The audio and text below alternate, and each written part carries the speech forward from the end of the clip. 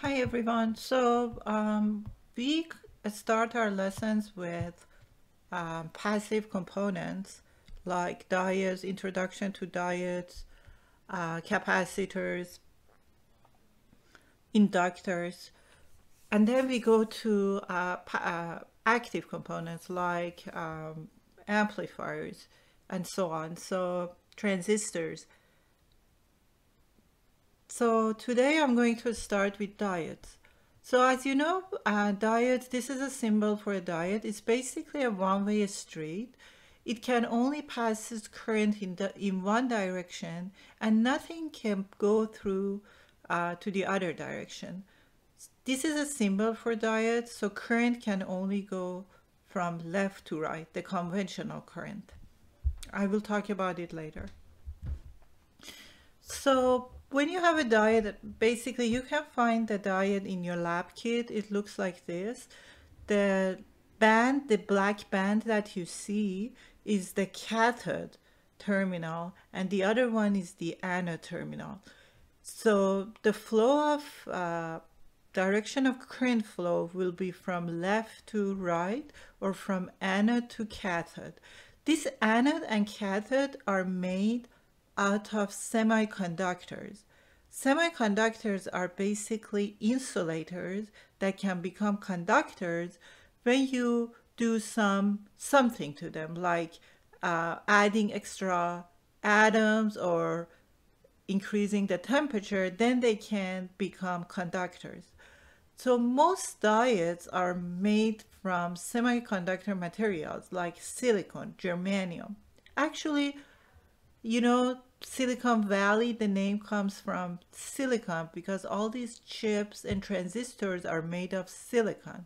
Silicon itself is coming from sand, as a matter of fact. So it's important to know that diodes are made of semiconductors like silicon. But it's not all one type of silicon. So diode is made of a junction of p-type semiconductor with n-type semiconductor. So you might ask, okay, what is an n-type semiconductor?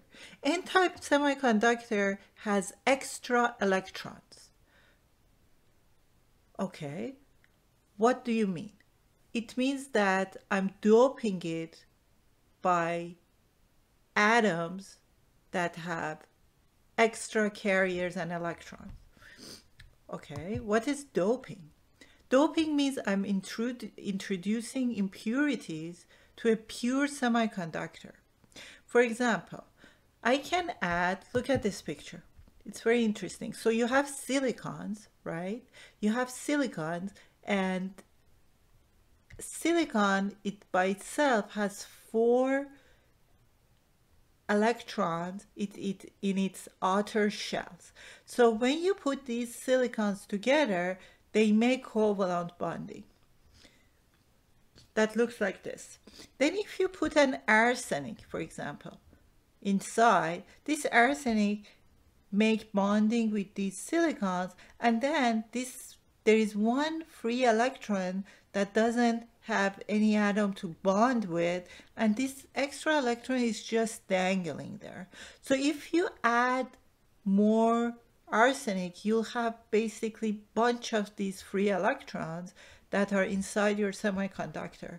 So this n-type semiconductor have lots of electrons, free electrons moving around, and they are not bonding to any atoms like here, like this electron. There are a bunch of them in n-type semiconductor. P-type semiconductor, on the other hand, is different in a way that, for example, you have silicon and all of them are making bonding together and it's creating this silicon crystal. Now, let's say you put a boron inside this silicon crystal. This boron has 3 free electrons in its outer shell, but it doesn't have it's lacking an electron to bond with this silicon here. So basically there is one hole here. The absence of electron has the effect of a positive charge. This semiconductor is called p-type. Okay, so you have, if you connect a p-type semiconductor with n-type semiconductor, you create a diode. That's all you have to know. And the n-type semiconductor has extra electrons moving around, and the p-type semiconductor has a lack of electrons. That means it has some holes here that can accept electrons, like this picture. If I put an electron here, it will make a bonding between these two atoms. That's all you have to know. So again, in summary, this is a diode. It's a one-way street. The analogy would be it's a one-way street. There are two parts. One terminal is called anode. One terminal is called cathode. And if you look at a diode, when you see this black line, that's the cathode. The other side is anode. Why? Because basically it's like two parts. N-type semiconductor, P-type semiconductor. For N-type semiconductor, you have extra electrons. And for P-type semiconductor, you have holes. Basically, you have atoms that can accept electrons.